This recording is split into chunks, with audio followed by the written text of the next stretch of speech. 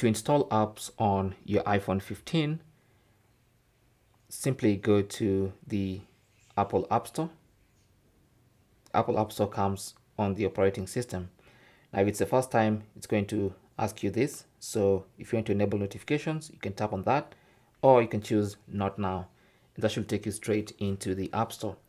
Now, the App Store has a menu at the bottom there. You have today, shows you things that are popular today. You have a menu for games, all that stuff, arcade.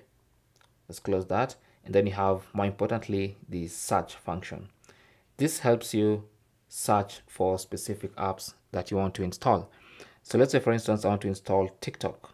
All I need to do is search for that app. Just type the name of the app and then tap on search. And that's going to search the App Store for that specific app. And then from the results, choose the specific app you want to install. So let's say I want to install the TikTok Lite application. Tap on that and then tap on Get. Now, of course, it's going to ask for verification.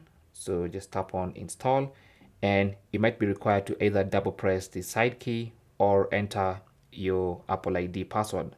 Okay. Now, since it's the first time I'm installing apps on this iPhone 15 Pro Max, I'm going to enter the password. But in future, all you have to do is double press the side key and confirm with Face ID. Let me sign in.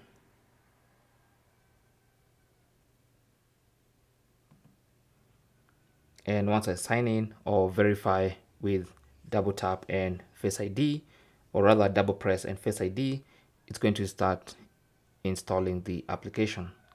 So you can see the progress there. It says 2 minutes and 37 seconds remaining. All you have to do now is wait. So once the app has finished installing, you'll see the option to open. You can tap on that to launch the app from right there. Okay. Better still, when you go to your apps screen, you should find the icon from where you can be launching the app in future. And that's basically how to install apps on your iPhone 15. Thanks for watching. Leave your comments and questions down below, and good luck.